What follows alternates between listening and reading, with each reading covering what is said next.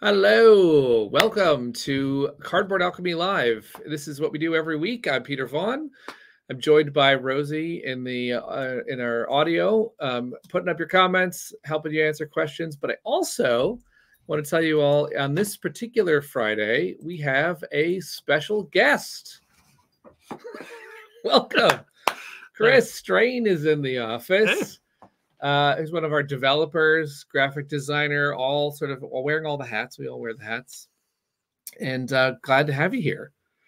We're doing so what we do every weekend is we have a live stream. Whenever you catch this, you can catch it on Friday or you can catch it whenever you want to watch about board game news. We basically go over the games we make here at Cardboard Alchemy. We talk about different topics. We might chat about Kickstarters. We might talk about games we've played. We want to hear what games you've played.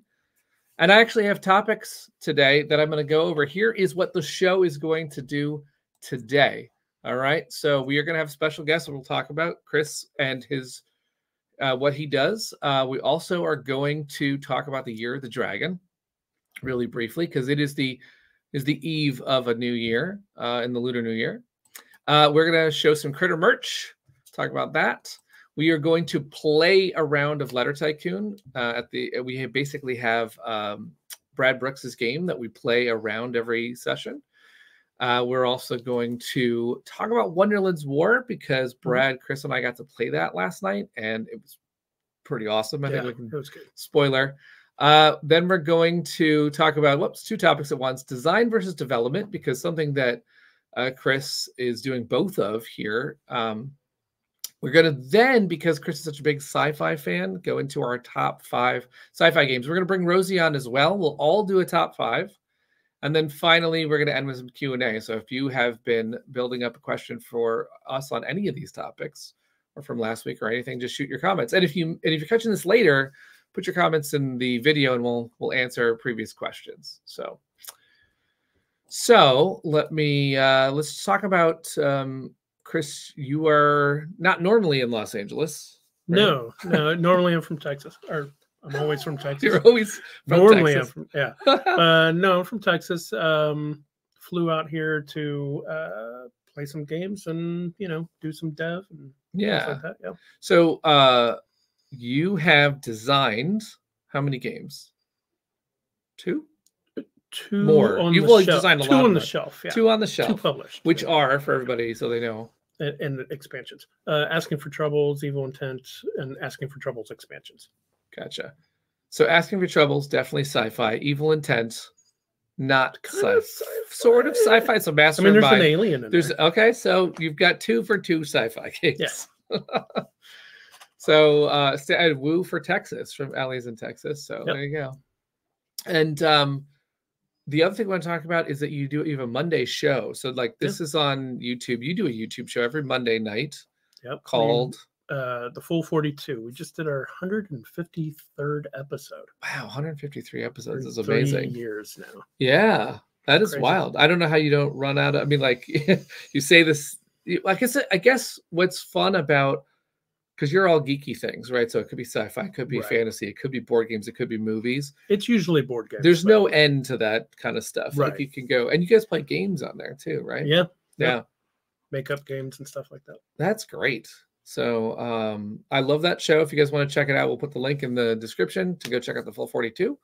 There's usually top 5s or top 10s in there, which is why we're putting a top 5 sci-fi game in this episode. So we're going to do a couple things first, but definitely want to catch that to see what we think are our top 5 sci-fi. I think what's going to be really interesting about that list is I'm not really a sci-fi person. I don't know if Rosie's a sci-fi person. So we'll be seeing what someone who claims big sci-fi versus... Although when I said sci-fi, you were like, oh, yeah, I don't know if I have any sci-fi. And we went and looked over the shelf. There's 20, 30%. I do have, yeah. They're like, that's sci-fi. I'm like, yeah, I guess it is. So once you start expanding, it's not just Star Trek, it's once you start expanding your idea of it. Yeah. What's also interesting, and we'll talk about that when we get to the sci-fi, is what makes sci-fi, because I do have Who Goes There. I love that game, but it's that's the thing. Is that sci-fi or is that horror? So interesting to kind of see what is and what isn't. And of course, we are making the game here. And so my shirt is Andromeda's Edge. It's got I'm hoping Andromeda's Edge is on somebody's top 5 sci-fi list. Yeah. I mean, well, it's right behind us too, right? Yeah. So Andromeda's Edge, we're big into sci-fi this year. We're also big into critters, and we're big into dragons. So let's talk about all the things. The next thing I want to mention is just really briefly, since it's the year of the dragon tomorrow, or today, as some people are going to be waking up, we just want to say, we want to wish well to all of the people celebrating. We have a lot of partners in China, obviously Sandara's in Singapore. A lot of the people we work with are really spending time with family right now and cheering about the next year. And I just want to say, we wouldn't be able to make all these games without these partners. And I hope they have a wonderful holiday and they kick off the new year to much success. Can't wait to celebrate the Year of the Dragon. In fact, Andromeda's Edge does have dragons in it, so we will be putting out a game with a dragon this year. So 2 dragon factions, because you can play the little tiny artisan dragons in space, and you can play the big dragons in space. I haven't played either one of those yet. You haven't played those? No. Huh? Those are really fun. Yeah. The tiny the Flamecraft dragons they're piloting what could be like the Starship Enterprise. The bread dragon has no idea what the buttons do, which Will Brown at the Hungry Gamer says is one of his favorite parts, because it's just like you could pretend like, what does this do? And you just launch missiles at people. They also have a special ship called the Plushie Prize, which means you can't get attacked by raiders. You can kind of fly through, because no one wants to attack cute dragons, so they let them go. But they also get a credit every time they either buy modules or build developments, because they're very industrious and they're very much into commerce, and so they get a credit all the time. The big dragons, they actually operate out of dens. So if you build on the map, then you can fly from that spot. They don't want to do worker placement. And then they also are into commerce. They want to hoard gold at the end. So if you have credits at the end, they're worth like mega points. Both of those are drawn by Sandara as well. Both of those are done by Sandara Tang. We invited her to be a guest illustrator on Andromeda's Edge. She is all about the dragons. This is her year, basically, because her whole business is doing like dragons. They're big and small and everything. And of course, we do have some more things that we're going to be talking about with Sandara this year, because we're working on Flamebound, which is the sequel, the standalone sequel to Flamecraft. Axel's like, I want to play the Flamecraft dragons flying through Andromeda's Edge. It's really fun. That's a neat way to get another one of our games into space. Something that Sci-Fi, I think, does really well is we're extending Sci-Fi's range in Andromeda's Edge, because there's space dwarves and there's dragons in space and there's blobs. And last game I played werewolves or something. Or there's wolves. Yeah. So we're going all over the place. And so Sci-Fi could be anything, but we'll get to that. Let's talk about what we want to talk about. Let's do a little Critter Kitchen shout out, because you're developing Critter Kitchen, so that is also coming this year. And we just played, just to talk about what we did last night. We played a 7-player game, 2 of them, 2 7-player games. The designer, one of the designers, Peter and Brad Brooks, was here.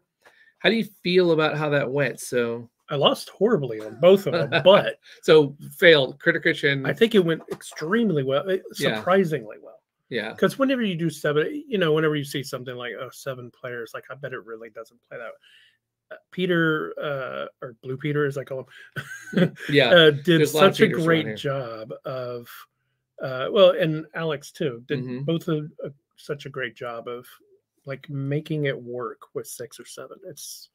I was very surprised. Really excited by that. In fact, if everyone doesn't know, Asking for Troubles, which is your game, plays up to 7. Yeah. And one of the things I've been shouting out about it for years is you don't have strategy games that play up to 7. You just don't, right? I mean, you have a couple that you can say, oh, Between Two Cities is a strategy game. We can like play all 7. I love that game.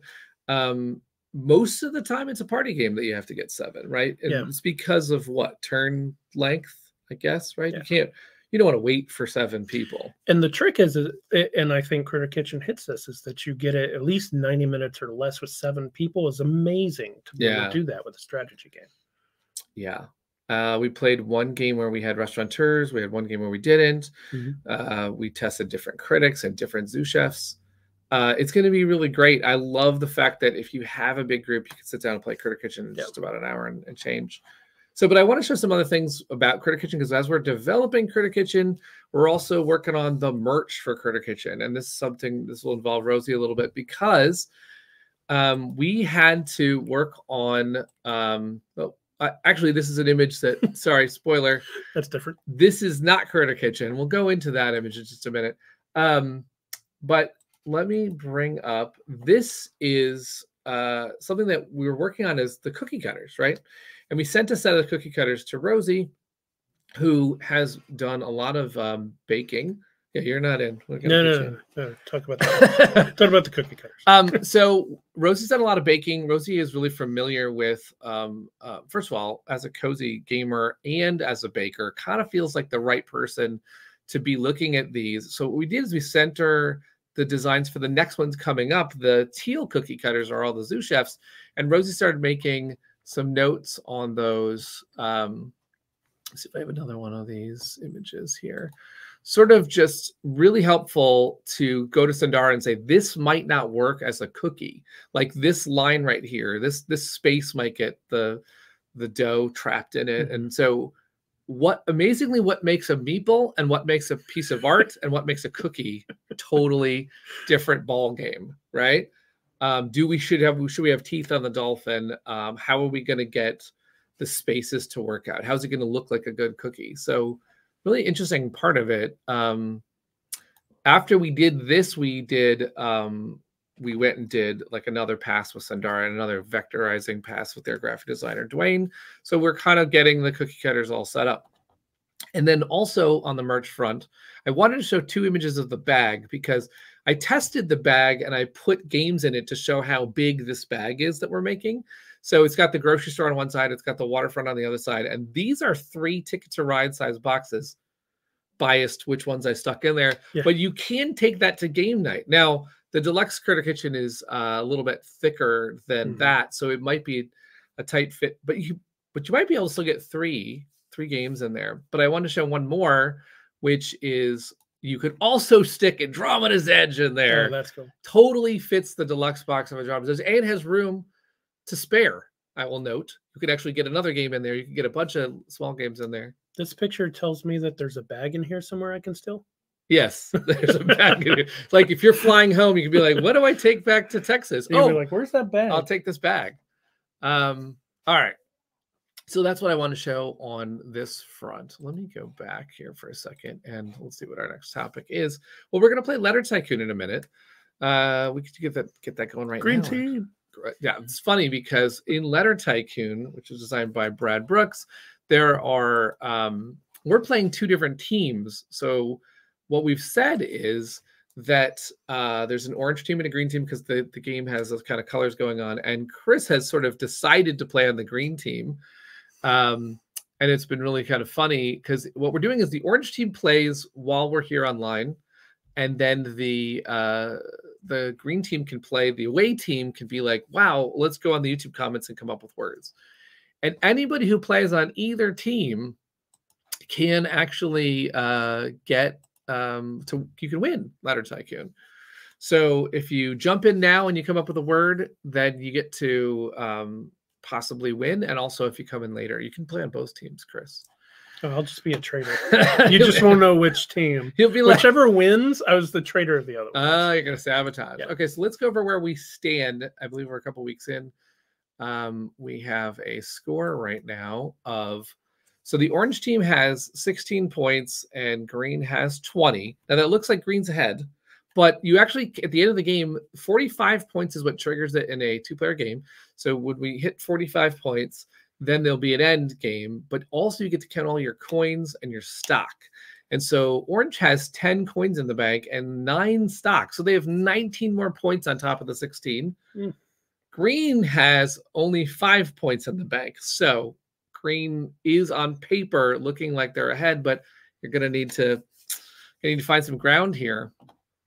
In addition, let's talk about what happened last week in terms of what people bought and all that kind of stuff. So orange last time around played a word which was pretty good on the stream. We came up with biathlons, And not only that, but we have a fake S that we can add because we bought a Z. That's one of the powers of the Z. So you can add an S. So that made a 9-letter word, which scored really big, scored $6.03 stock. That's one of the reasons why they have so much money in the bank. And then chose to only spend 2 of their dollars on the B. So the B also has a power that you can begin and end your word with vowels. So that's a tough one. So now Orange owns the A, the D, the Z, and the B, and has $10. But and also avoided with biathlons using any of the letters on the green team's word. That's really strong, not giving the green team any money. Then the green team answered. This was a fun thing. The green team answered with a couple of different words, and this particular batch of words was not only came up with Martin in our audience, but also you and Brad came up with this. In fact, we were almost going to use, we love all the suggestions. There was a really good suggestions for tact and fit. We almost used it because tact would have gotten a stock. The reason why we didn't is because the A and the D and the B, what was it? No, it was tact and fib. That's what they were going to do. So they were going to have 3 of them. We were going to use too many letters that the orange team owns. And so what would have happened is, yes, the green team would have gotten a stock, but orange would have walked away with too many bucks. And we can't, and as far as the green team is concerned, you can't let orange have any more money.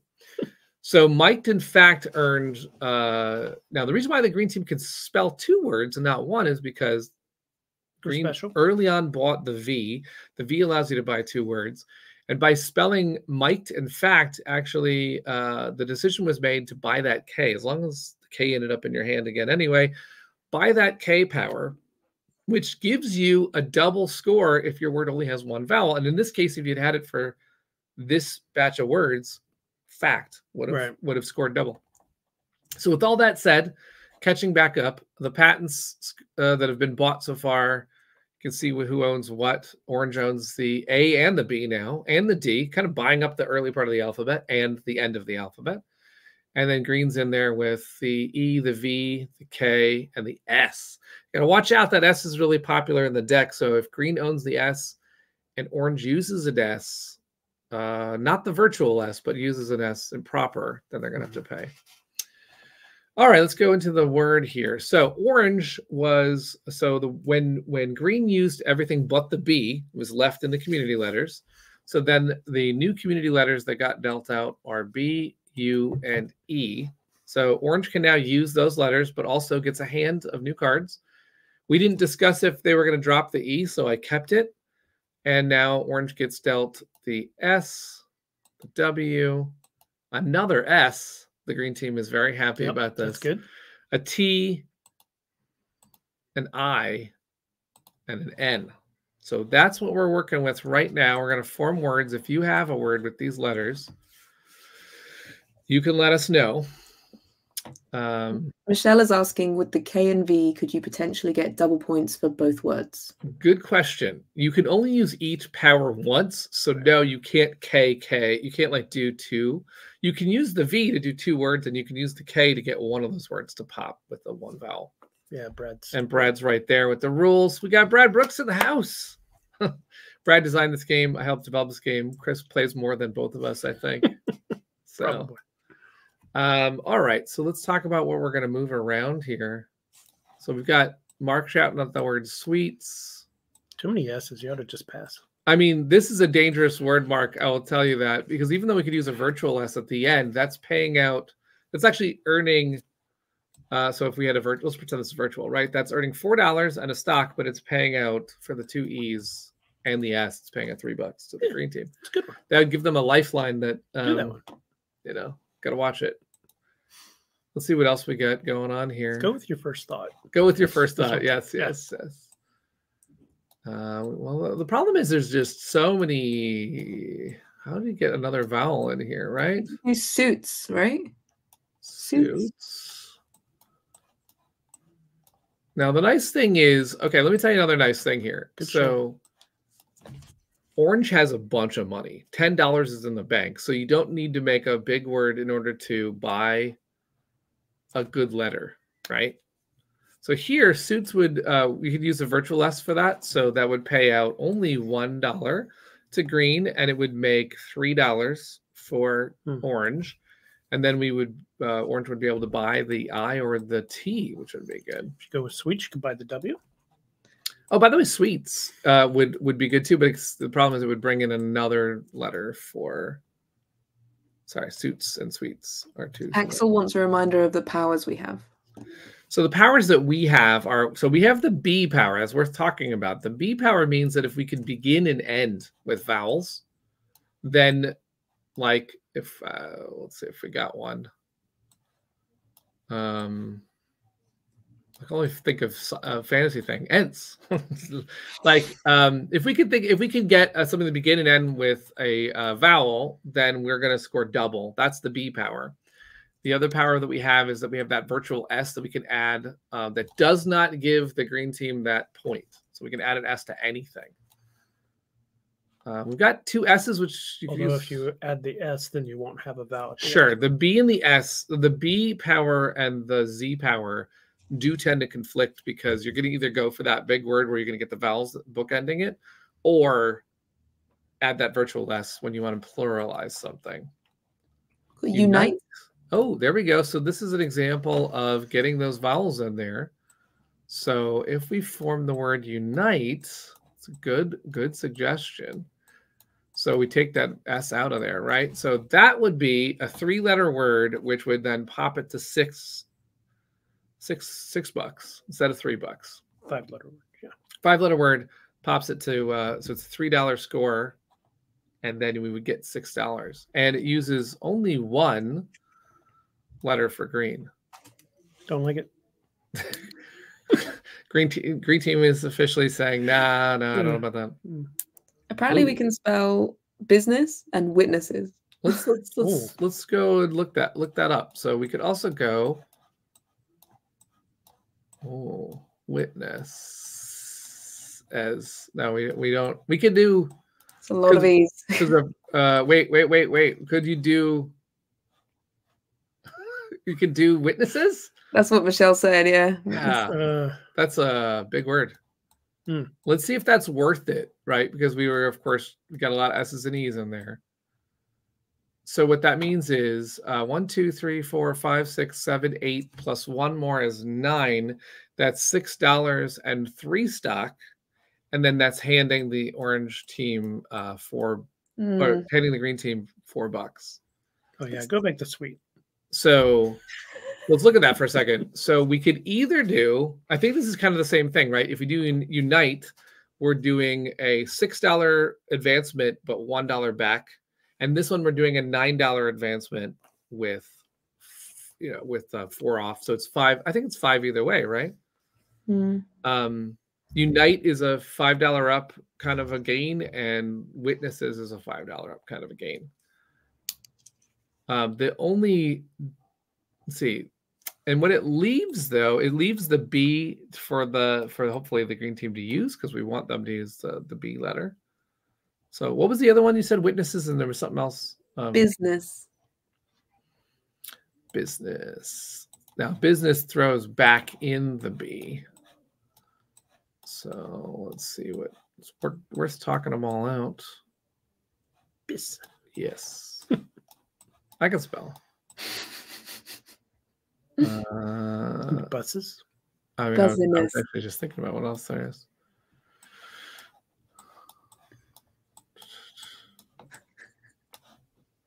Or just bus. You just do bus. Just spell bus.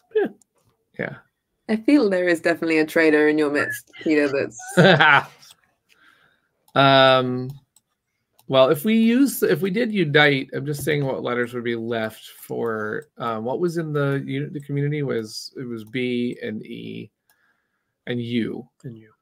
So if we did do unite to get double, we would of course be leaving the green team with a juicy vowel to use. And the B, but going back to witnesses, it really does mean that it's the same gain, right?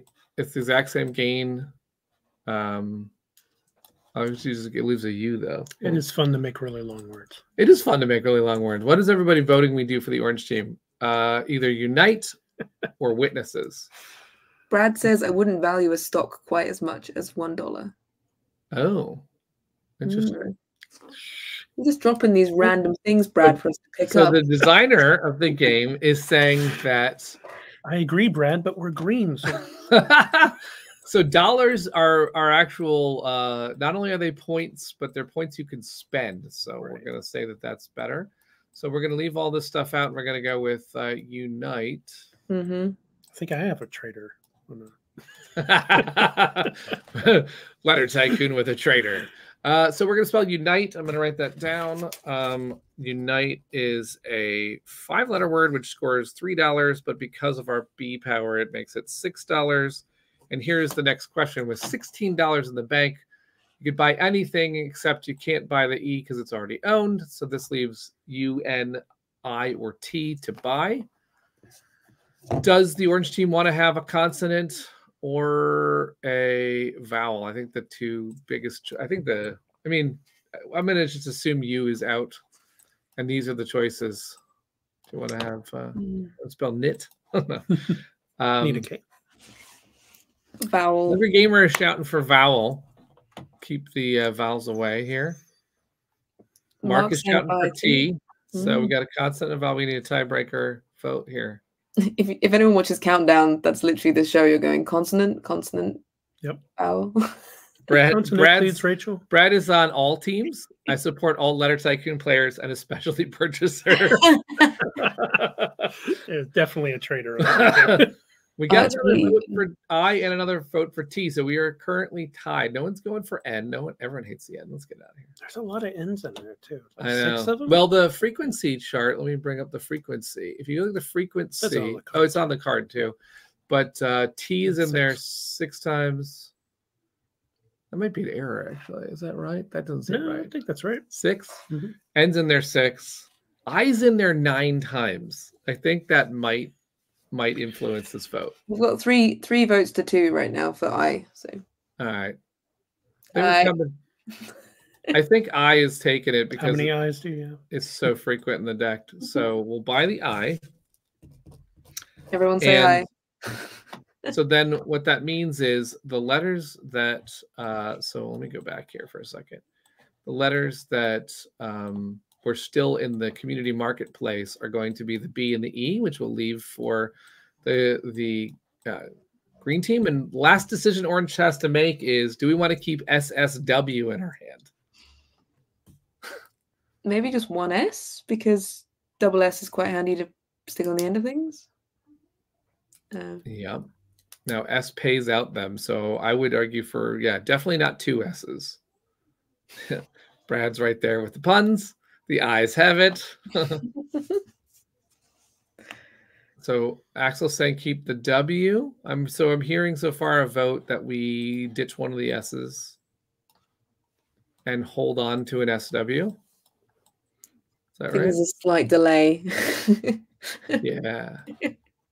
I'll give everybody a second in case anyone wants to do more. And then we'll go into the green team's word. And then we'll go into our topic, the sci-fi topic. So well, we can catch up on if anyone has any more votes on the S and the W. You can tell me, and I'll adjust for the stream. If there's like overwhelming, don't keep the S. I'll ditch it. Just don't listen to Chris. Meanwhile, let's go over to green. So now, of course, there's the B. Let's actually put the E back. Put the E back here. Image E. Get that back in there. Okay, so the green team's got, this is the board. So we're gonna have to deal out one more letter for the board.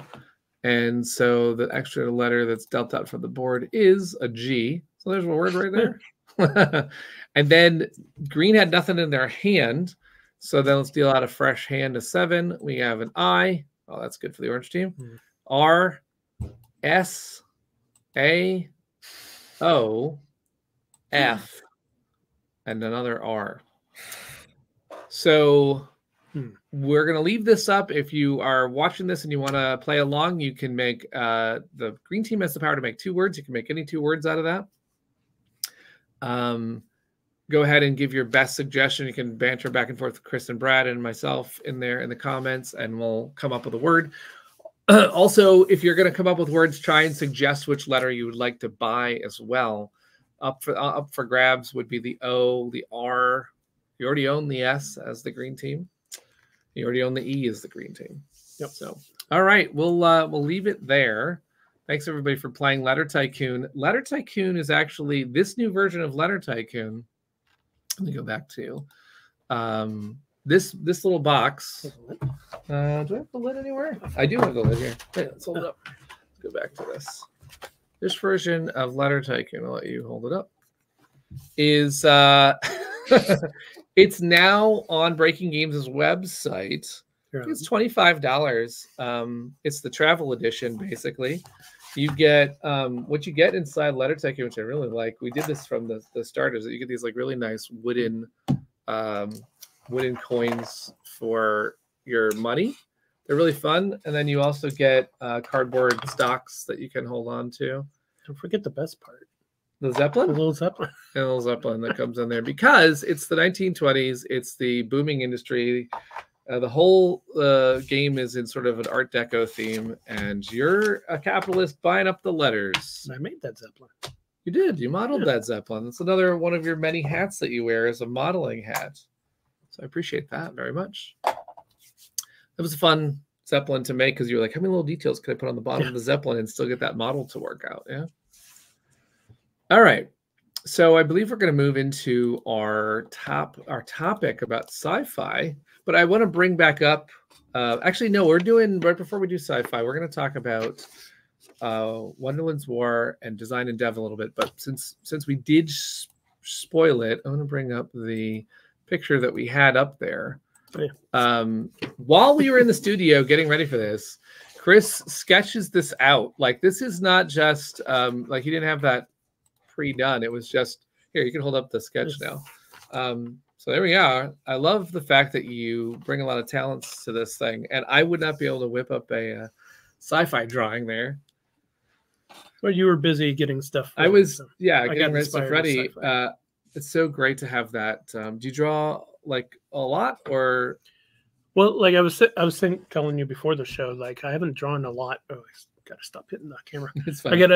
I hadn't started drawing a lot recently just because I've been busy with so much other stuff and all, but I kind of want to get back into it. Stuff I enjoy, right? Yeah. But I want to get back into it just as a hobby and stuff. Yeah. So, really cool. yeah, normally I draw on the iPad.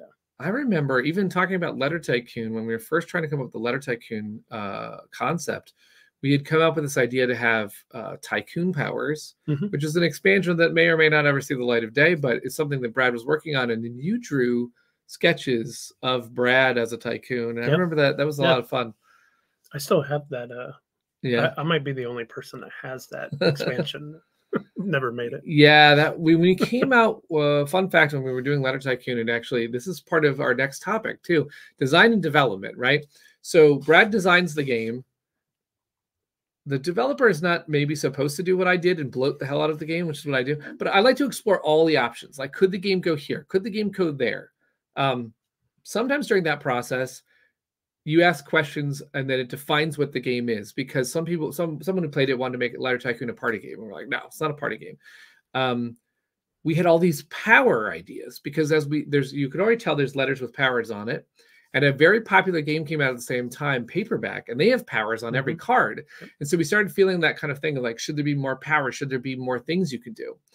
And Brad came up with 3 different assets to an expansion, which later became this thing that we carved out of the game. And our theory for carving it out of the game was we thought it's too much at first. Like you have a global power and you have like handicap cards that you can kind of give someone, which we're calling regulations, to restrict them. And this expansion felt like, well, I have to learn all of this while I'm getting used to the game. So what we decided to do was take it all out of the game, so that we could focus on the base game and let the base game shine. Now, one of the downsides of that is the expansion has never been published. It's been cards that we've literally almost for 10 years had in the back of our heads as could be something that we work on with breaking games, or it could just be that thing that never was, which is what makes some people want to put. I'm using this as an example because I put so much in Andromeda's Edge that you at one point said, as sort of you coming in, looking at it from a dev standpoint, do we want to put that much in? Right. Or do we want to leave some to grow the thing, right? It's a fascinating topic. And because you've done design and development, you've done design, we talked about your games, you also did the development on Critter Kitchen. So where do you think, like, to you, what is like some of the differences of those two as a designer sets? You kind of want to pile on, you're like, oh, this is cool and this is great. And because, like, if I add mechanism A to a game and then I add B and then C, and I'm growing with that, so I don't see how big it's really getting. Oh, and so the developer's not supposed to bloat it, they're supposed to well but the designer keeps adding more and more to the gameplay. Now, it might not be content, but it could be. And sometimes it is, but it gets this huge thing. And I feel like as a developer, I need to come in here and start cutting things down to make it refined, go to more of a minimalist thing. So what I try to say, like, how can we get the awesome feeling that they want with all this stuff, but with less learning, less, get them right into it, that kind of stuff. Yeah. I think the relationship between a designer and developer, the most important thing for it is that, like, I know there are some cases where the designer is the developer. In fact, I was for my game. Yeah. But I think it's best if it's two different people. I do too. Because you need two different perspectives at it. And teamwork always kind of, you get teams working together. I mean, this company is a great example of that, where you get different perspectives of, you get tunnel vision whenever you're making something. Even a designer or a developer, you can't see it anymore, right? And a developer comes at it from a completely different point of view than a designer. And the developer, in my opinion, their best weapon is empathy, because you have to put your head into the mind of a person who's playing it for the first time, or a person who's playing it for a 10th time. And is it still fun? All that stuff, right? Yeah. And the audience, like, sometimes you're developing a game that is not your type of game. So you have to change. Yeah, you have to change your mind. You go, okay, I'm not me, I'm the audience now, and I got to make this game awesome for this audience. That kind of stuff. Like, you might not enjoy fighting, but then the game's got fighting, and you have to kind of like embrace that. Yeah, you have to go, like, why do people who like fighting game? What makes them like it? And let's put more of that in there. Yeah. There's definitely, development is a very hard job. I remember when I first saw Manny's design Sparkle Kitty, he had about like 7 things going on. And I was like, they're all fun. I want all of them, but I think the audience that's going to play this game should just get like 3 cool things, and then that's it. And that was hard to kind of like, but with that lens, we were able to kind of pull stuff back out of there and just focus the card game. Right. I think Letter Tycoon, we cut those things out, I think, for the better, for the main game to just shine. Yeah. Even after all these years, I think it's still best the way it came out instead of having that extra stuff in there. But you accuse yourself of bloating games. I do. But you don't bloat it with mechanisms. You bloat it with content. Sure. So, which is really easy to grok. It's like, here's another faction. Here's another faction. Like, that's fun stuff to add into. That's not really what I'm talking about cutting, right? So I wasn't saying, like, Yeah, Andromeda's Edge was a tough one because I went to Luke. Well, Luke and I worked from the beginning. Maximus came on, and then we were like, okay, what do we want to make here? And obviously we knew what the audience was going to be. And I pushed Luke and Maximus to be like, what else can planets do? How many more things can you have? So I feel like I was deliberately doing that. But of course, it's difficult in a crowdfunding sense, I think, because crowdfunding has an appetite. Crowdfunding audiences want to see, and Critter Kitchen was 90 stretch goals. And I think some of that is just bring it on. But that makes me actually wonder now the difference between developer publisher, because we had an interesting dynamic where I gave you the job of developing Critter Kitchen, and you said, "Okay, I got it." And then I would throw you curveballs like, "And we're adding 6 and 7." Yeah. And you're like, "What?" Well, creating a game for, let's say, a Kickstarter audience versus a shelf audience, that's a completely different thing. Kickstarter expects more stuff. Yeah. They want more content. They want, the bigger bang for their buck. Sure. And so in a way, it's expected. Yeah. It's fine, that it's allowed or whatever. You know what I mean? Like allowed. The line gets faded. Yeah. So interestingly, just to talk about this in terms of Whisperwood, this is a game we've talked about a little bit on this channel. You're going to hear a lot more about it as we get it into development. But it has been designed by Chris, Aaron, your partner, and also Brad Brooks. And I then get to wear the hat of developer because we have the same thought on shouldn't develop your own game. I'm excited to see what you do once you start getting in there and chopping all of it. No, I love. You're going to be like, give me more of this, give me more of that. Yeah, that's put us to task. That's the thing, is it is going to crowdfunding, so it is going to be like I've already pushed you all one direction because there's these golems. We don't have the golem art behind us, but there's these ancient golems, and you guys had 4 in there, and I was like, can we have more golems? We all went, yes, we can, like it, and then we just started going like, that's great direction. Yeah, that's going to be a lot of fun to talk about. Let's talk about another game that we played. So moving on to another topic. Speaking of games that are kind of bloated but kind of awesome, and kind of the production's off the hook, the game's got mechanisms all over the place. We just played Wonderland's War last night. And speaking of Whisperwood, is going to be a bag builder. This is another bag builder. So it was really good to play this game. I've been waiting to play this game forever. And I'm just going to say my reaction out of the gate is it was amazing. I think the production was it's the kind of thing we like to do at this company. When you open the box, Manny Tremblay's art just was gorgeous. The Cheshire Cat, the Allison is just gorgeous. And then the pieces, Druid City puts on a run for our money in terms of deluxeification, right? You've got these chips, the poker chip vibe. Yeah, they're like smaller poker chips that are for all your tokens, and there's a game trays in there to store it all, and then there's minis for all the different pieces. Oh, great. So Chris is going to grab it so we can show it. It's not just the production, though. It's not just all the detail. It's the fact that the game was really good also. So just a brief version of the game is that you are playing 3 rounds only. Yeah, there's the box, by the way. It's fantastic. But it's just every little bit of the art that I think is... The thing about this art is like, if you would just tell somebody, I'm just going to put the head of the cat on the cover and that's it. You're like, that doesn't sound like enough. But, this is such a good design decision.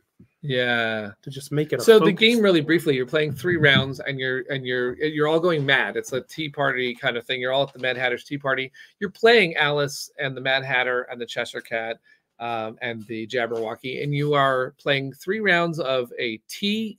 You're basically having a tea round and a war round because you're battling each other. There's cards flying, and there's there's all the characters from the Queen of Hearts kingdom and so forth.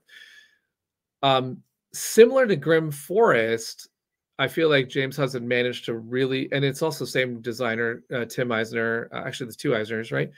And Ian. So it's got that same vibe that I saw in Grim Forest of like all the characters that you're in love with, like all the lore, all of that's coming in, and then you are balancing madness. And as Axel says, the shards mechanism is that madness. You can do cool things, but it's going to cause you to go more and more mad. And that's where the bag builder comes in, because you're pushing your luck against that madness. You're trying to decide, should I do all these things, or I could bust and I would lose everything, right? And also, like what Axel says, the whole, if you're not in the battle, you're not out of the game, you're betting on who wins. And so you still care about what's going on. It's really great. Yeah, they have a really great interaction in that game because, as you said, I'm not the very first round I did this foolish thing, which is I only went into one territory and tried to like go into that territory. But actually, that also showed me another part of the game, which is all the territories you're not in, you get to make wagers on who's going to win. And so I got to make all these wagers, which I did poorly at. But anyway, it was a lot of, it was interactive, and I wanted to, and I cared so much. And you're building your bag, and I can already see next game I build the bag different, or I play this character, and there's asymmetry. There's building out on your board. So it was absolutely what this office likes, I think, especially because as we make Flamebound, we have some elements of Flamebound that use that board with some pieces on it, and you're managing that. And so I think we're going to see this game as a great example of sort of putting it all together really well. Yep. So huge shout out to Wonderland's War. Now if we were doing top fantasy games, it would be, you know, it's interesting because we were talking about whether we're going to do sci-fi or fantasy. It has Alice in Wonderland captured really well to me. Yeah. Oh yeah. I played the Cheshire Cat, and I just loved, like, I really felt like, oh, I get to give you a little madness, and like you almost feel like you're kind of part of that. Yeah, it was neat. I was the Mad Hatter, so my special power was that I could have another round of tea, and I was just like, yes, we're having more tea. And then my powers were is I could make the tea hotter and hotter. So I was just loving the madness. It's like, yes, we're gonna have more tea. So there was a brief shout out for Wonderland's War. That was what we were playing, but now we decided not to talk about fantasy because we were talking about sci-fi most of the time here, because you come in with a sci-fi lean to, I think your show has, you in the background has, you know, you've got the Mandalorian, you've got all the Star Wars figures. Yep. We're gonna dive deep into sci-fi now. We're gonna do our top 5. We're gonna bring Rosie on to see if we can get Rosie's top 5 as well. Welcome, Rosie. I'm going to give a caveat that my top 5 are like potentially the only 5 sci-fi games that I own. Easy to pick a top 5 when that's your 5 that you have. But we do have more like that I just haven't played yet, and that Doug plays a lot. My partner plays a lot more sci-fi than me, but I'm getting into it. Yeah, as we mentioned at the top of the show, it's not my favorite category, but I do buy a lot of games, so inevitably I end up with some. And then as we were going over, I was like, oh yeah, that one, and that one, and that one, and that one. Now we're not going to put on the list. At least I'm not. Rosie's allowed to, because she's brand new at the company. She's allowed to put on our own games. We're not going to put on Mission Catastrophe, which is a sci-fi. See, I never thought I would make sci-fi games, and we made Mission Catastrophe. You've made 2. And Andromeda's Edge. We've made more sci-fi here. Yeah. I think it's evening out with Kirk Kitchen's 50-50 sci-fi at this company so far. But we're going to go top 5. And I like to do, I don't know, it doesn't have to be ranked to 5 to 1, but I like to do like 5 is, we're trying to rank them, right? Start with 5, and then 1 is our favorite amongst those 5. Okay, I think I know what my 1 is. Okay, so how do we get start? What are we going to do here? Have Rosie start. Rosie. Okay. Starting with my number 5. Your number 5. Okay. I have Moon Adventure, which is the boxes. We don't need the boxes. Yeah. Moon Adventure. Okay. Which is the co-op sequel to Deep Sea Adventure. Oh. And it's very similar. You're sort of hopping down, like trying to catch up. Basically what's happening if you crash landed and you're trying to gather resources to survive, and they're sort of scattered across the moon. And but you're trying to help each other gather those, gain oxygen on the way. So it's quite different to Deep Sea Adventure, but it is really fun. And you know, I say I probably prefer Deep Sea Adventure just because you drown your friends. But this is a really nice version. And I've seen that now people have like an Oink Game classic size version of it. So apparently this is maybe like the older version. I would like it if it was smaller, but that's just me. You know, yeah. Deep Sea Adventure made me think, and we were talking a little bit before we started, like sci-fi could go anywhere, right? So you could say horror as a little, underwater could be a little sci-fi sometimes, like post-apocalyptic, you know, steampunk. So sci-fi could go everywhere. But I'm glad they have won definitively that it's more sci-fi than Deep Sea Adventure. Yeah, because that would have been borderline, or not even. That would have gotten vetoed maybe. Right. I played Deep Sea. That looks fun. That looks fun. I want to try that. All right, Chris, you are up with your number 5. Okay, so my number 5 is, I'm cheating right off the bat. Okay. And I'm saying Dinosaur Island / Duelosaur Island. Oh. So Dinosaur Island if you're playing 3 or 4 players. If you're playing 2-player, do the Duelosaur. because Dinosaur Island isn't as good at 2 and Duel of Sword. They knew that, so they made Duel of Sword, right? But it's kind of the same game. It's just a little bit different and stuff. But Dinosaur Island, it's your Jurassic Park. We're cloning dinosaurs and stuff. Can't quite do it, so it's still sci-fi, right? Even though you got dinosaurs from the discussion past. of like, if you can do it right now, then I guess it's not science fiction. Is science fiction always the future? We're really close. I think they're getting close to doing like a woolly mammoth. I can't wait to see a woolly mammoth in my lifetime. I hope they make one. I will fly to wherever it is to go. But there is in Dinosaur Island, there is that great like sciencey kind of feel with the tracks. Oh yeah, like, you start in a science lab. You're rolling doing DNA dice and stuff. Yeah. So that feels like that's science and goes into science. But you also get to build the park and have the people come in and get eaten in the park, which is great. And then for some reason, Brad's keep definitively going. saying definitely sci-fi.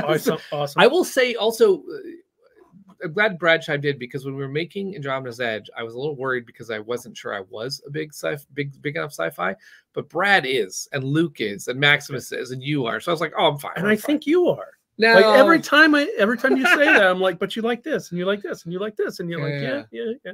I don't know why. By the way, do the top 5 games have to be good? They have to be also good. Be good for you. Yours not good? Well, I have. I'm going to just tell you an honorable mention. I'm not going to make it my 5. Okay. But Firefly, the game, is not good. No. But it feels very sci-fi to me. Like if they had nailed it, I think it would have been. I'm a huge Brown Coat, a huge Firefly fan, and I do not like that game. I think that's why I'm going to have to take it off. Another honorable mention I was talking to you about the categories is Manhattan Project Energy Empire, which Luke made, that feels like it kind of almost goes into the future with like the oil, the nuclear and everything like that. Oh, got Moonrakers. That could come up on a list. Let me tell you. All right, so I'm not gonna list those. I'm gonna list Chimera Station as my number 5. Oh. So, worker placement game designed by Mark and Christina Major, and developed by TMG, and Seth Jaffe did the development. It is a game where you have a station full of aliens, and you were doing worker placement. The station starts with nothing built, and then you have to build it out. And you decide what limbs and pieces you want on your workers, which gives you different powers. And then the station has powers. It just blows up. I think Mark was going to make it 7 rounds and had to cut it at 5 because the decision space at 5 rounds just blows your mind open.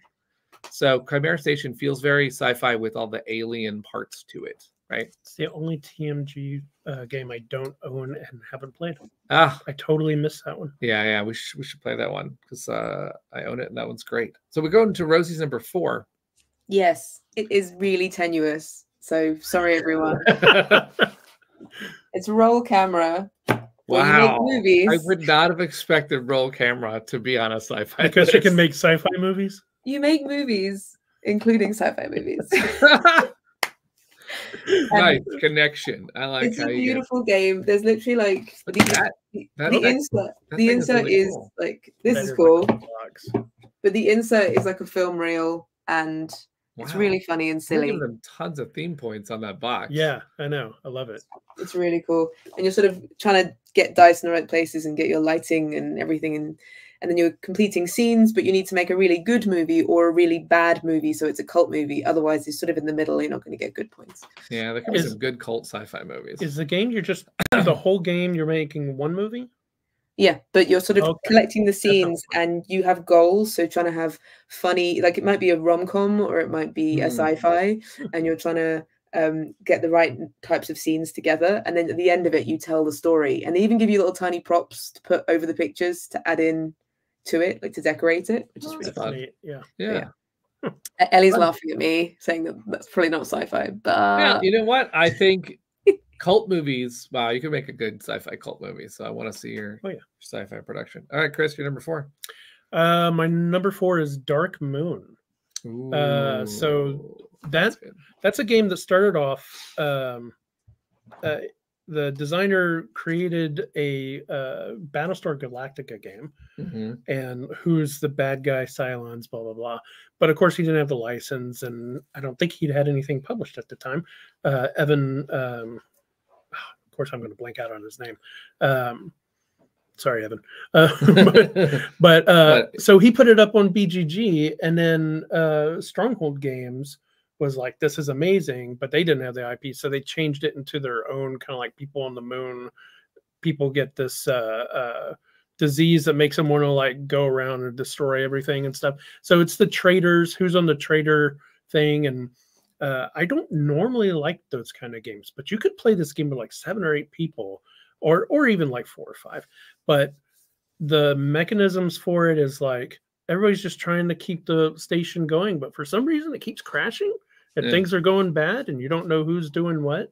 And it's, you got to roll dice behind a shield and then go, oh, I didn't get any good dice, guys, sorry. And they're like, yeah, right, but you really don't. Or maybe you did, you know. It's a great and of course you're a trope of different sci-fi people on the moon. Like one of you is an android, one of you is, you know, and you all have your own special ability doing that. And of course, if people don't trust you, they can put you, they can quarantine you, and then you don't get to help as much and stuff. Yeah. And you try to get, if you're the bad guy, you try to get the good guys quarantined. So they're even, it's just really good. Really that sounds good. That reminds me also of the thing I was wondering about, whether or not robots automatically fell into sci-fi or not, because obviously, you know, like you can, because I'm just gonna give another example. I'm not gonna name it as my number 4, but like Robo Rally, it's you know, like, is that sci-fi? I don't know, because it's Robo Wars is the thing, right? Yeah, it's a tough call about whether or not. We were talking about this earlier. It's like, it's really interesting that we're actually moving into a world where sci-fi films will become just normal dramas at some point. Like The Martian, right? Is a sci-fi because we haven't made it to Mars. But if you get it to Mars, is in like a couple of decades, it won't be a sci-fi anymore. Yeah. There'll be someone on Mars. They stopped making Black Mirror because life was too accurate, and so Charlie Brooker was like, "You don't need me anymore. You're already doing it." Yeah, so I'm not going to put out Robo Rally, though. I do like that game a lot. I'm going to put, because I want to have a Star Wars game on my list. I do. And I'm going to put Imperial Assault as my next one. Imperial Assault is a game that, because I have played Outer Rim and I do like that one, but I do like in Imperial Assault, you get to like, it just really feel, and I know some people would actually, top sci-fi Star Wars one that I haven't played is it Rebellion? There's like a really good one where you're playing both sides, but I like Imperial Assault because very first mission, you get like a lot of cool fun minis, but then you can like play. The first mission was like, oh, go rescue Luke Skywalker, and then you get Luke's card and you get to play Luke, and then Darth Vader comes in and you get to play these. You get to really I felt like they did a really good job at scenario based Star Wars, right? So you play one scenario, it teaches you how the combat works. Then you play the next scenario, it teaches you how the card play works. And then you get choices, like, do you want to go rescue Chewbacca or do you want to go do something else? And then there's more minis you could buy for the game because, of course, they figured out a way to monetize the hell out of that game. Oh yeah. So I didn't buy like everything, but I still have the little AT-ST Walker. I have like one of the things on my game shelves of like the pieces from that game were great.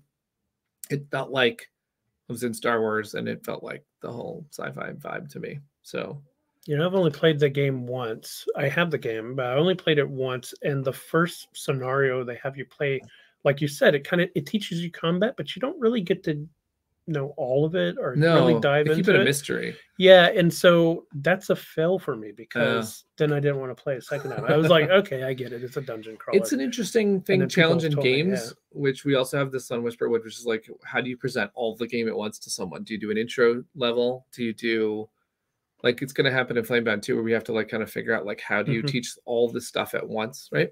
You got to make that first game really interesting enough to move on. You can't just like, you know. I felt like Imperial Assault did, and the reason why I thought they did is because the first one was so short, and they kind of just gave me a quick like, open the door, get to this one mission, it was short, yeah, then play another one, and then they had already given me the Luke Skywalker card, so I was hooked. I was like, oh, let's go. It's one of the games I have on the need to replay shelf. My only downside to Imperial Assault, and the reason why I'm going to keep it at 4, and the reason why this actually informed something that Cardboard Alchemy believes in, they gave all the minis gray, and that is the part that I look at those gray stormtroopers going, all I'd have to do is splash white on here. I painted mine. Oh, have you? I only played it once, but I painted it.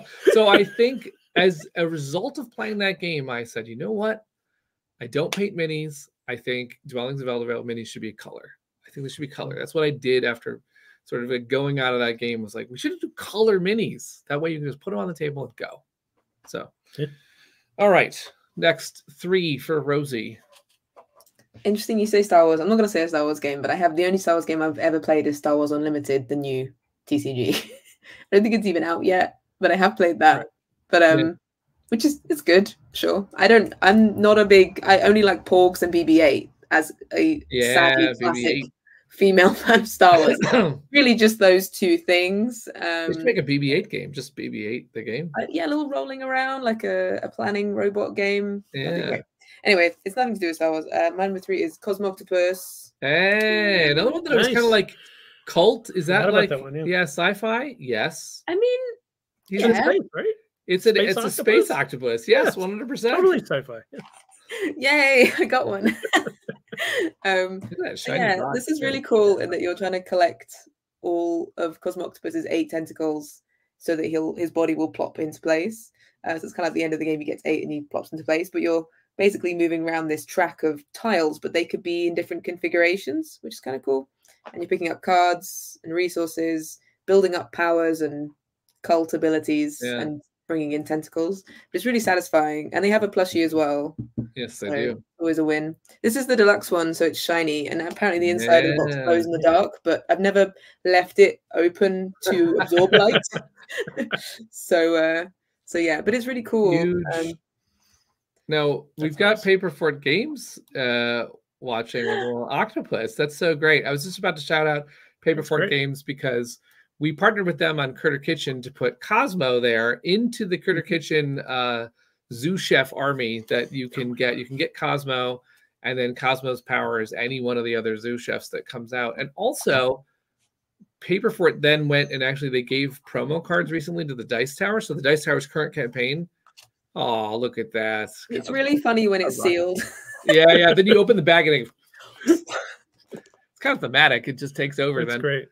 It fills up her whole place when she opens it. But Paperfort put promos on the Dice Tower for some Cosmo Octopus cards, and one of them is themed to Cardboard Alchemy's potion, which is really nice of them. Nice. So huge shout out to them. It's awesome. And glad it made your list. So we're on to Chris's number 3. I saw Ellie said in the comments that she has the old Trivial Pursuit game, the Star Wars one. I have that one as well. But then the one that came after that with episode 1, I also have because they have pewter Darth Vaders and cool. R2D2s and stuff like that to play the characters. That's nice. So what are we doing? Number 3? Number 3. So my number 3. So this one is it sci-fi thing because it's post-apocalyptic. Okay.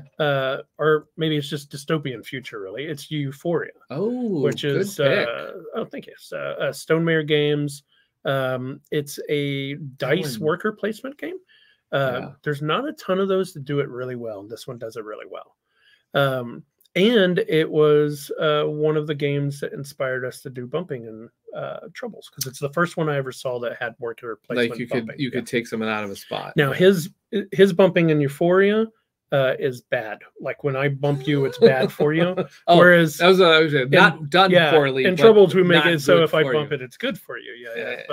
But we were like, maybe we can twist this and change it. But anyway, Euphoria is it's like this dystopian future where you're actually a bad guy. You play a bad guy, I think, in a way, because you are trying to keep your workers dumb so that they don't rise up against you. And you're trying to basically get the most out. Resources are limited. There's only there's like underground tunnels. There's a lot of cool stuff in that game. It really leans into the theme of this is wacky. Like it had you're trying to the resources weren't your typical resources that you see. Right. One of the factions is underground, and so they bring water to the other factions, and one breeds power, one makes peaches. I think it's peaches. Like one of the things is like sci-fi. But one of the resources comes from the blimps up above. It's called Bliss. And it's just like a little green cloud or whatever. Making me troubles. But yeah, I mean, it's just a really great game. I think it's best at like 4 or 5. Yeah. I think it plays up to 6 actually. But it's good to get a lot of people in it, because once they have this one thing where you start putting down your workers to build a thing, and the minute it fills up with workers, then it gets built and people get left out of it. So the minute someone puts one down, they go, oh, plans change, you have to get into it and stuff. So dystopian is a good sci-fi. There's so many things where you're like, oh, when our society gets controlled, or there's like this whole like, oh, we're fighting against. Obviously, there's that Valerian movie, which wasn't that great, but it was like that whole like, hey, we're trying to like make our way through this whole weird. You always see those stories from the point of view of the people who are trying to rise up against those. You don't normally. And this game, one is like trying to keep everyone down. The people that, it doesn't feel like you're being evil, but once you start dissecting what you're doing, you're like, oh, if my workers get too smart, they start rising up against me. Am I the bad guy? Am I the baddie? Yeah, I'm the baddie. Yeah, that's good. All right, now I have to go with the number 3. Oh, there's so many. See, this is funny because I said there weren't many, and now I have too many to put on there. Because I was almost going to put Cosmic Encounter because it's sci-fi, and I do like that one. It's player powers. Yeah, I'm not going to put it though. I'm actually going to give number 3 to Roy Kennedy with Last Light, because Last Light, I immediately liked what he was trying to do in that game. I played it recently. I've talked about it in that episode, but what it is, it's like trying to take a 4X game and put it in an hour. And to me, it also had a little bit of, Chris is getting the box because he did the cover of this game. Very well done. Last Light has a little bit of the, it's that game that I now can't think of. The Mediterranean, the ones where your cards, you play cards until Concordia. Last Light has a little bit of Concordia too, because you only have 6 actions, and when you start playing your actions, you have to then get your cards back. It has all of what I think sci-fi should have in terms of the theme is there. There's last light. There's one planet left. You're all circling around something. You got ships. You got technology. You got alien races. It's all crammed in there. From Grey Fox Games has a hit on their hands. They're doing another Kickstarter right now, or another crowdfunding campaign on GameFound. It is, I lost terribly, but had an amazing time. Just kind of, it didn't feel like I was out of it because you're sort of determining your pace and you're trying to see how fast you can race everybody else to the tech and the points, right? So I felt like, oh, I can still swing this. I sort of went heavy tech thinking I was going to come out of it with powers, but that's just me and I want to play the long game every time. And it's exactly what happened to me on my first game. Yeah, it's not the kind you need to go fast. It's 45-minute game. Yeah. You start playing this game thinking, okay, I'm going to build up and all that, like as if it's like a 3-hour. You race to the center and hold the center. A little bit like Brad and I talked about it. Like we like Nexus Ops. In Nexus Ops, you can control the center and you get powers when you control the center. This one has that a little bit as well. So it encourages, and the board rotates so that you can't do, because I might have listed Eclipse on this list, but I did not, because the thing that I don't like about Eclipse, I still love that game, but people turtle. They don't actually engage. You build up an army, so you build up a fleet, and my fleet looks insane, and your fleet looks insane, and no one wants to attack because we don't know what's going to happen when we attack. You try to set it up so no one can get to you with the little hexes. But in Last Light, you rotate right into someone's face, and you have to go. You're like, okay, I'm fighting you. And if you lose your ship, it's not that bad because you just spawn more ships, and it really captured it to me. So that's my number 3. Rosie, you're number 2. Okay. Planet. Before I bring this one up, just a fun fact about me is that I studied special effects for film and TV at university. That's what I studied. So I made props and stuff. I've made space guns, that kind of stuff. My dissertation was about the aesthetics of time machines. I am a huge Doctor Who fan. This isn't Doctor Who, but it's time. I'm obsessed with time travel stuff. So it's Time Stories, which you can't really see. Great game. Yep. Which I don't think of it as a board game. I think of it as a cardboard console, because effectively you're plugging in to this sort of narrative of a time machine, and you traveling through loops, effectively trying to fix stuff and correct things. You're plugging in these stories. So the game comes with a story, but you can get more and more of them. I've not played as many as I'd like because it's potentially a 4 to 8 hour game sometimes. But I've always enjoyed the concept of, trying to work out your best moves. And, some of my favorite movies are about reliving the same day and trying to figure stuff out. So one of my favorite shows was Quantum Leap, and that feels like Quantum Leap the game. In the very first episode, you time travel back into these people, and then you're playing out their story. Really, I thought it was Groundhog Day, the film, the game. Because if you fail, you fail, you have to start back over and go like, okay, we're doing that day again. I gotta go past this guard, do this thing. Yeah, but like some of them maybe are stronger stories than other. I think the one it comes with is really, really good. It's like Arkham Horror style one, and it's really cool. But yeah, I'd love to play it more. It's one of those things you just need the right group, and that group needs to be so in love with it. You play it all the time. Yeah. So we have about 5 sealed. One of the things I really liked that they did with that is they had different designers design different modules. So like when you're playing the one that's the 80s one, it was designed by someone completely different. Yeah. And then that was such a good one. They put one of the things I really love is interactive storytelling where you put different decision trees. So the person who built the 80s one literally built like you could go this way or you could solve the game this way. And oh my God, that was so cool. When they came out with Time Story. Oh, sorry. What were you saying, Rosie? I was just going to say, like, for me, like, Chronicles of Crime sort of replaced this a little bit, but it's not sci-fi. Just because you're able to like plug in a story, and they've got an 80s one that looks very Stranger Things and cool.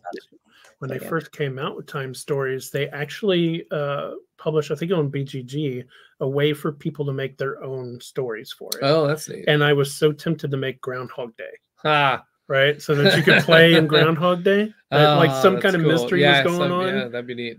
And you just get really good at playing the piano and making ice sculptures. By the way, 2 fun comments we had. This may show up on someone's list. Planet Unknown, really great game. I still need to play really great game.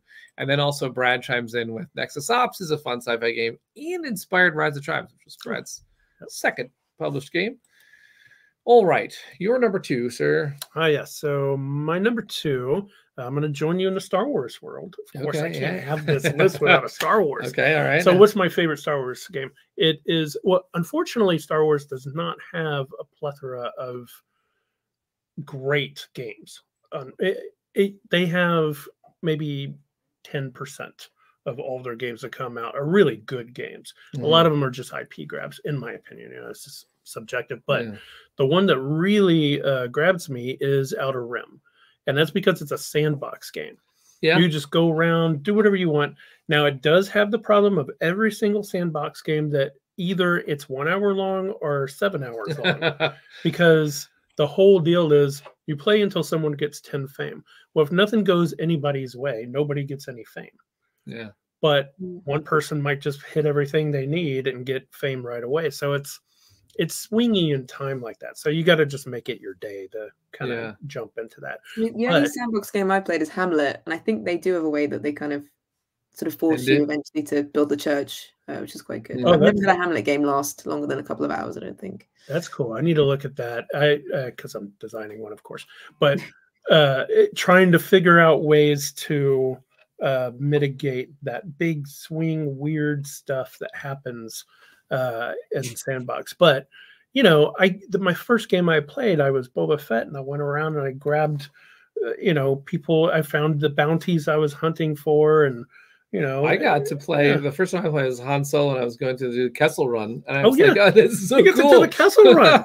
I was like, "Oh my God, they put this in here!" Yeah. I should have listed it, but I didn't because I've only played it. I played it one time, so I kind of felt like, "Wow, I guess I can't really call that one of my faves if I haven't gone back." But I would like to play it again. Maybe I need to give it more. And it also feels like this big epic game, so it makes it hard to return to it because you're like, "Oh, do I want to get onto it?" But the minute you get into it, you're like, "Oh, it's just." Did they do an expansion? Yeah, there's a new expansion. I haven't played it yet. Okay. But yeah. Maybe I should get back in because that was fun. Yeah. So with my kid too, he likes Star Wars a lot, and Outer Rim feels like it's got all that thematic. It's such a good story. They have one of my best mechanisms in it that I'm going to steal someday, which is if you go on missions. Right. You know how like everything in these games, they have challenges. So like, oh, I roll this to see if I beat it.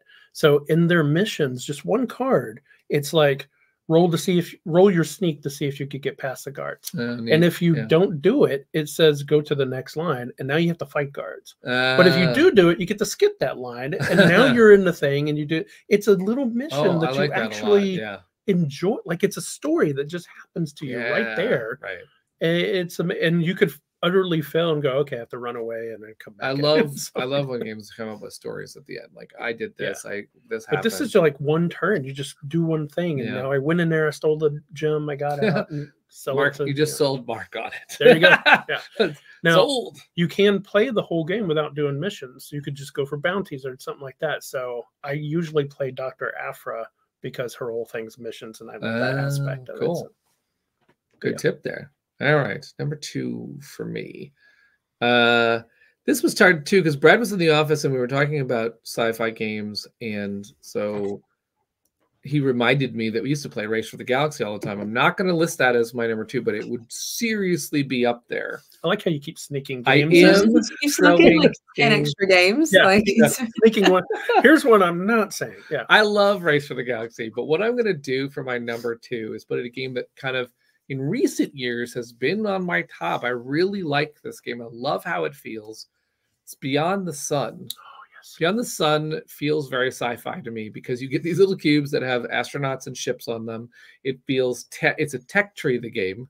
Basically, you're a corporation and you look at that. Ellie shouted it out as well.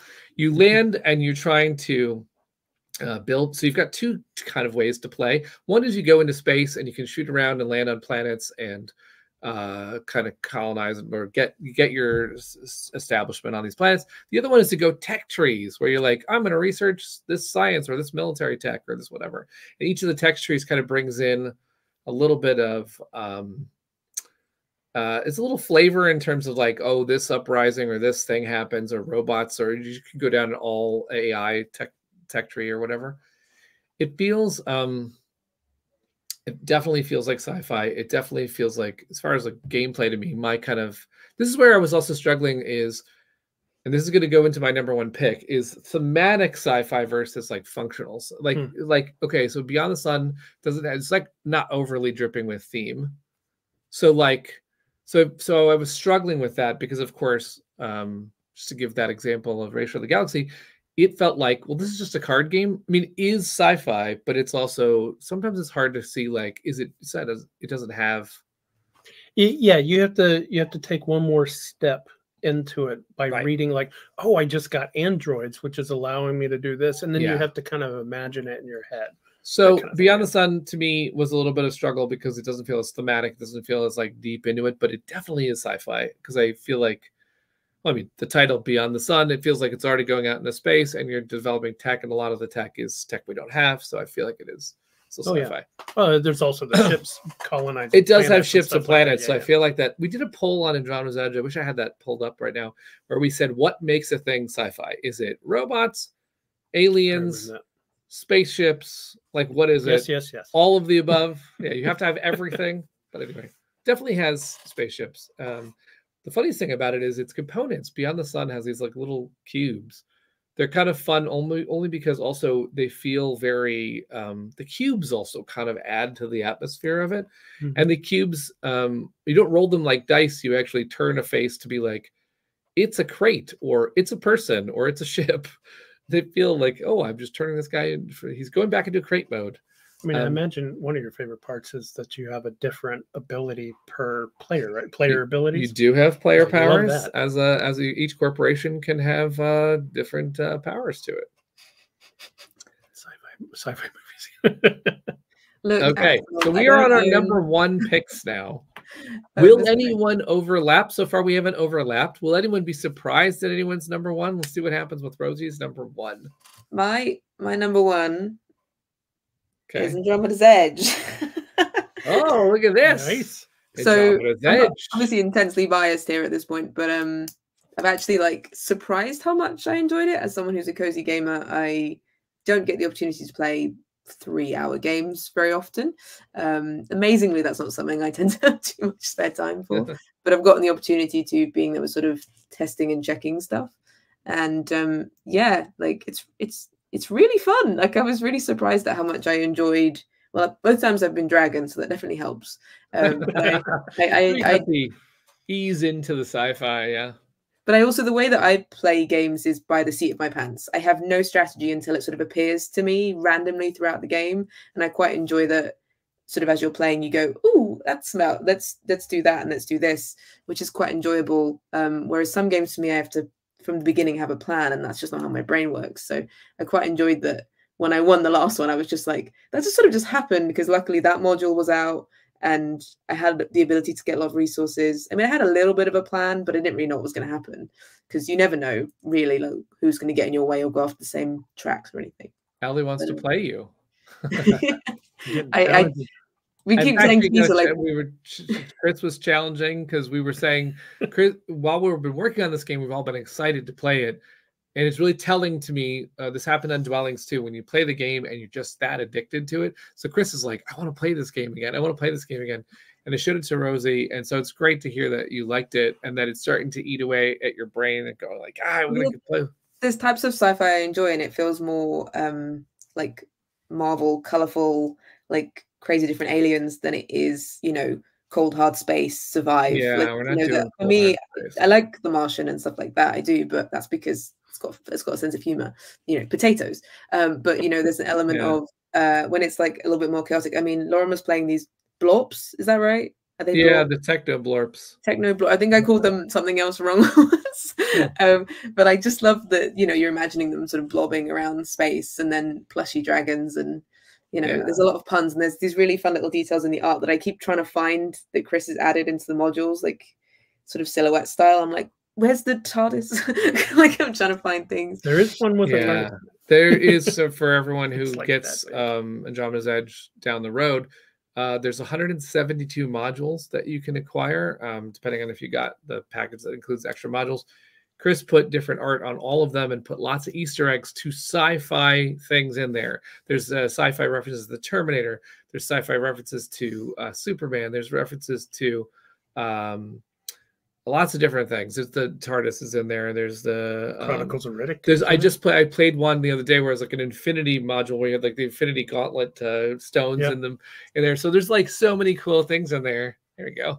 Is this a distraction method, Chris, so that when you play people, they're all going to be going, ooh, and like, and you're going, yeah. No, because I'm the one going, oh, I remember doing it. I'm the one being distracted by it, Michael throws out read the rules for On Mars, was amused to say the rules for the first players is the one who most recently watched The Martian.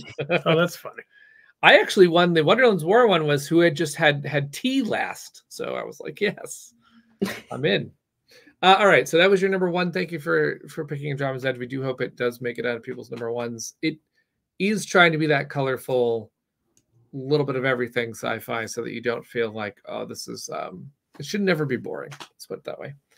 All right, Chris, your number one. Yeah, I will say, honestly, Andromeda will be my number one, but because I worked on it, I left it off. Well, I mean, Dwellings has been in my top 10. Sure. And of course, I worked on that one too. An honor as well. And so Andromeda is just right above Dwellings for me. So it's got to be in my top 10. So of course it would be my number one. But leaving that out. So my number one is Merchants of Venus. Ooh. And I have not played this one. You haven't played this one? No, I haven't. We need to play this game. Okay. The great thing, so it's a big pick up and deliver, like, oh, these people over here want weird, they all have funny technologies. There's these different aliens around the galaxy and stuff. And so you go, okay, these people want to buy TV shows. That's what humans make. These aliens want TV shows, but humans want, you know, weird furniture from the Centaur people and stuff like that. Like it's got all this goofy stuff to it. But the best part of it is that when you go to a planet, you don't know what aliens are there yet. And so you flip over the alien, you meet them, they give you a little spending money. So you get some free stuff from them. And then suddenly the market changes. And so it has that exploration. I love the exploration to it. The only thing I'm not crazy about, which most people complain about, is that traveling, you have to do all this dice work.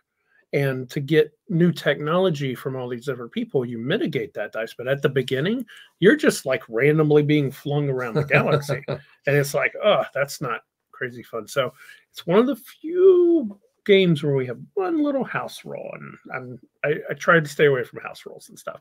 But it's just so that you don't get flung off wildly and stuff like that. It sounds fun though. It is I like really exploration fun. Too. Exploration is my favorite part because it's like it might not be my best move to go see who's at that planet, I might have all the stuff to go over here, but I got to go see who's at that planet. Mm-hmm. And it's always fun.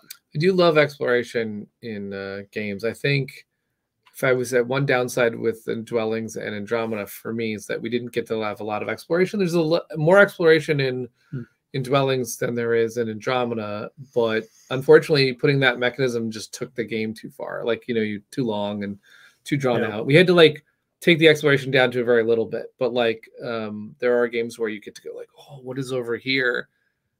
It's a little bit in Last Light too, where you don't know what is that there's some tokens, so you are pushed to go out there and right. Exploration is like in 4X games, which is exploit, exploration, expand, and exterminate. Yeah, the explore is always like the weakest one for all of these games for me. It's like, take a thing and flip it over. And explore is one of my favorite things in the game. I think it's because of the length of time, and what it adds to the game is that in the early versions of Dwellings, we had this thing where no board was there, and you had to go like, what's here? What's here? And then when you found it all, you're having a worker placement game. But the problem is that it just adds a whole bunch. So you just like, let's just put the board out. Yeah. We all know how long Carcassonne takes to play. Yeah. Cool. I want to play Merchants of Venus now. That's fun.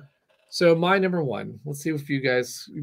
I don't even think anyone could have guessed this title, not even myself, until I made this list. But this has to be number one, which is really weird that I'm going to say this. It's Twilight Imperium 4. Wow. I cannot believe I'm putting it on because it's not even one that I own, and I've played it one time. But I'm telling you, if there's the essence of a sci-fi game, it has to be this one. This one plays, the game I played was 12 hours long. Not kidding. It was insane. Someone who had played it before did something really cool. And if you ever play it, I highly advise this. It was really interesting. He got 6 people who know the game really well, and he had 6 people who have never played the game. And he put us all on teams. So I was on a team with someone who already knew the game really well, was doing all this stuff. And he made another rule, because the game can take a long time, although it took forever still, is that the game never stopped and someone always had to be at the table. So I could go take a bathroom break, but my partner was there doing the things, or he could go get lunch and I was still there.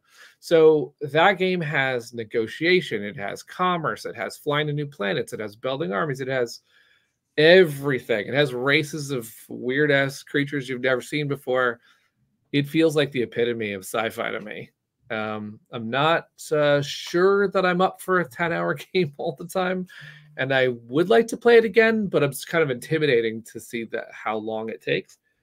But I will also say that Luke, when he was making Andromeda's Edge with Maximus, he was like, if I can give something that feels like it has all the kitchen sink parts of Twilight Imperium and put it in a Euro box for people, then I will also have done what I want to do, is give people a version of Twilight Imperium in like a lesser package, I feel like if you look at Last Light, Roy's trying to go, let's give it to you in an hour.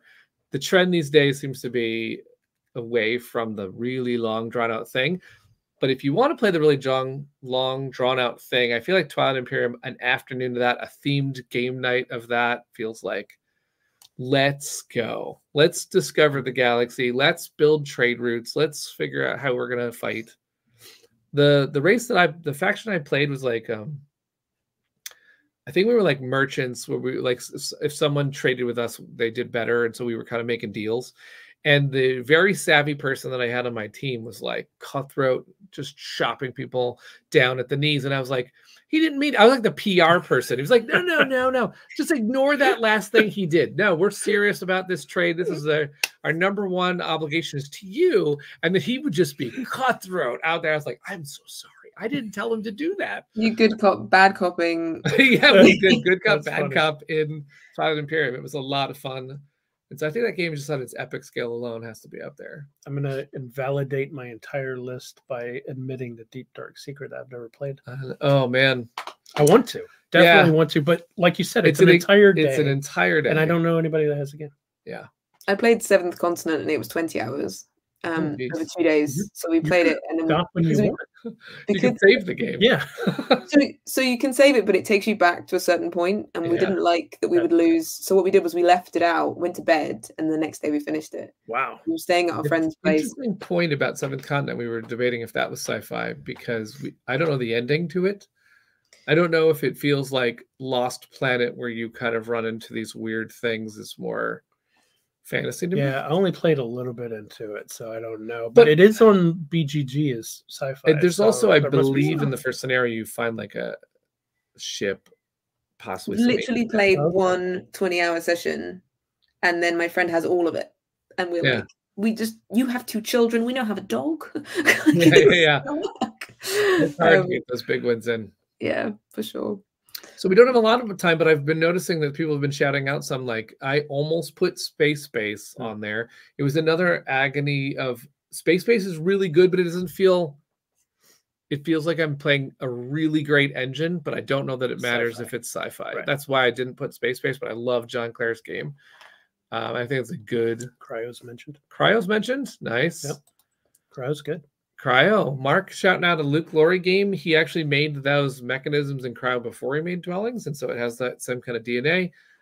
Paperthought games. Cryo, by the way, I want to do a shout out to Cryo's art style, and really feels like, oh, I'm landing on a planet, it's freezing over, and there's lots of cool ships and bugs. That I can't remember his name. It's like a French name of an artist that does that kind of style where it's like lightly thin pen ink, and then the colors really good are vibrant. Yeah, it's great. Paperfort shouting Star Realms. That's a really great one to mention, because it has that it definitely feels sci-fi, and it has all that quick hit in a card game. So as far as bringing in that theme, you can bring in the types of cards that give you more planets or shields, or you can play another one that has more weapons. That's a great example. I've never played Abduction. So this sounds like a me game. I've seen people, and it's this weird like silicon spaceship that you reach into to get ducks out of. Is this correct? I've seen it all over like TikTok. This sounds like a great one. Oh man, how did I not think of Galaxy Trucker?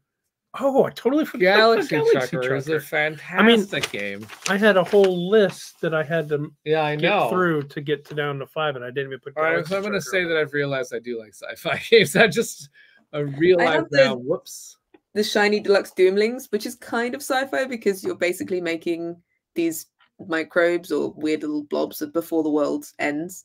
But it's very fancy. I like the Doomlings. Yeah.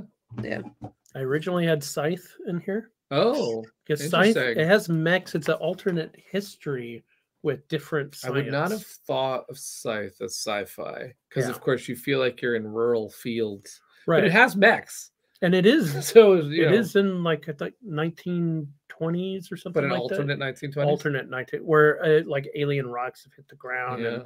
Yeah.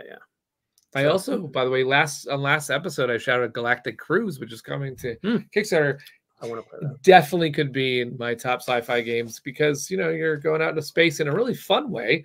Putting on there's one of the modules you can build on your ship is a board game convention that you can put on your rocket.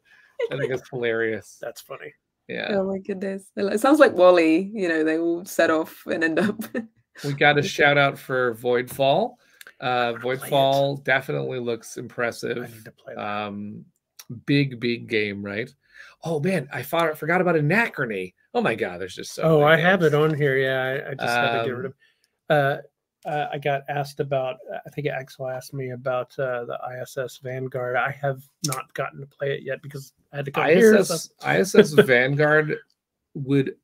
If I was so that same reason why I put TI4 on the top, I think I would put ISS Vanguard near the top if I had played it, because I feel like it captures that whole explore, make a journal, go. Maybe the planet's horrible and you're gonna die.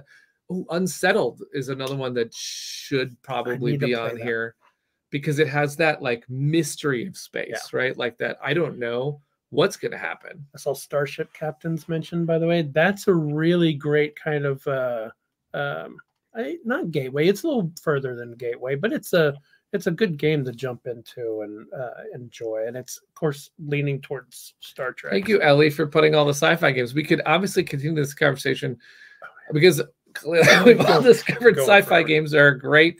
Michael shouted out Unsettled as well. if we do this for like fantasy, we're gonna have to block in a full hour just for it, because you don't even know if you like sci-fi, and this took. So if we do fantasy, which is most of my collection, yes, we'll do another top. This was a lot of fun. I definitely understand why the top 5 lists are fun to do. So we'll have to do another one for fantasy, and another one for certain mechanisms. We almost could have done one cozy. Top 5 cozy games. We could have done top 5 this year. The dragon. We can do top 5 dragon games. Oh, I did one of those. Did you? Good, yeah. Oh, cool. That's nice. We're gonna have to play Wormspan first before we can do that one. Yes, we're gonna have to know. Brad says the top 87 fantasy. Does anyone? Well, we're still, Chris is here. We're hanging out. We're gonna go into more dev and design work today. If anyone has any more questions, we'll answer them. Otherwise, we'll let everyone take it to the Discord and we'll chat with you another time. We also have, by the way, another special guest coming to the studio tonight. Luke, Laurie, and Maximus are visiting to show us their next game. So it's like so cool. This weekend, I'm running play testing in our local game store. We're going to be play testing Flamebound. We're going to be play testing a new game by Peter C. Hayward. And we're going to play this game by Luke and Maximus, plus Whisperwood testing for sure. Yep. Is the new game by Luke and Maximus sci-fi? I think we would put that in fantasy. I think we would put that in fantasy. That's 3 fantasy you just mentioned. By the way, nobody mentioned Apiary because I have not played Apiary, but Bees in Space sounds amazing. I love Bees. And I haven't played it yet. Bees in Space, got to play it. I tried to play it at BGG, and that cable was just covered every minute. Yeah. Got to see what that one's all about as well.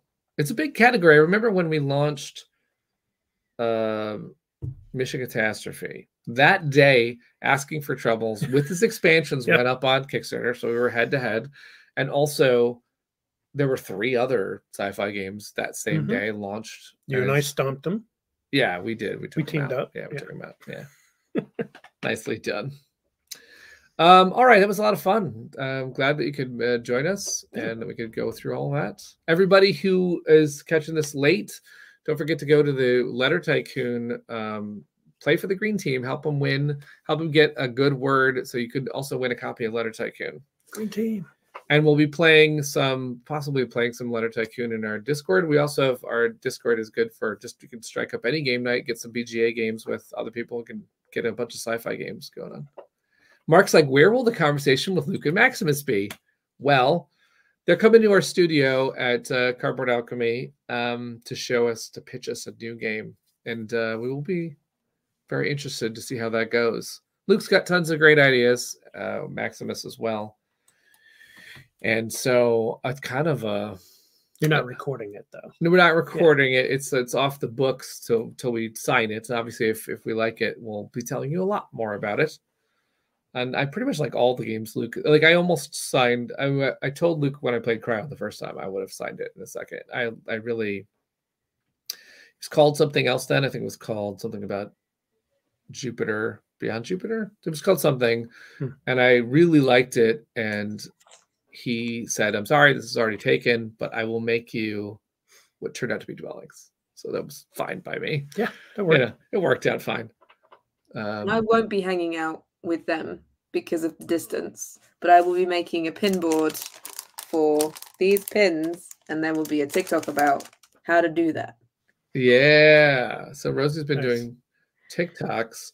The TikToks have been going really well. I think that now that we got you more into Andromeda's Edge, eventually the TikToks will be like, we have to do something with sci-fi.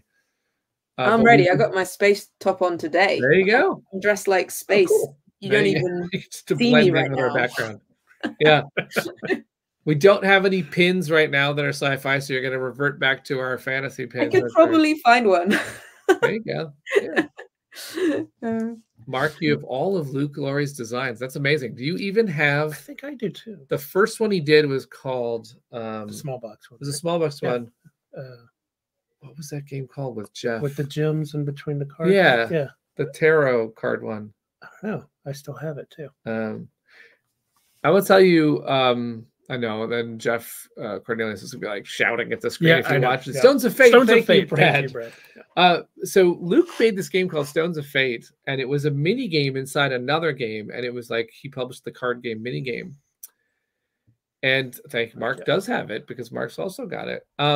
Fun fact, Mark, that I'll tell you. Luke and I used to design all the time around that same time, and I was starting to figure out. We wrote for the League of Game Makers. Chris was in the League of Game Makers. Brad was in the League of Game Makers, and Luke was posting different game topics. And Luke made, speaking of sci-fi, a game at that time, which was my absolute favorite of any game of his I've ever played. And that includes Dwellings and Andromeda's Edge. Wow. This game was you're playing, because Luke is a big sci-fi person. And so it was Blade Runner themed. Okay. So this game was, you didn't know if you were human or if you were a replicant. Oh, and as you were playing the game, you were doing these different actions and you started to discover, oh my God, I'm a replicant. Like it was so good. And Luke was making it kind of went party. And I think he decided, I think I'm just better at worker placement. I'm going to drop the game. And I told him that someday I kind of want to take that game back and figure out how we can make that game. Because the discovery of who you were while you're playing a hidden goal, like you're trying to figure out if you want the water tower to be shut off, and you're like, the humans want the water tower to be on, but do I want the water tower? Like, you don't know if you want the thing. So it was really good. So when you're walking through the desert, you find a turtle that's face up, but you're not. Right. Why aren't you helping it? Yeah. So Luke's games are great. We'll be playing some more with him. We're also going to be playing, like I said, we're going to do a little Whisperwood. Can't wait to talk more about that as well. Yep. So all these things in future chats and on our Discord. Thank you, everybody, for watching. Cheers. Thank you, Rosie, for everything you're doing. Have a good weekend, everybody. And definitely game on.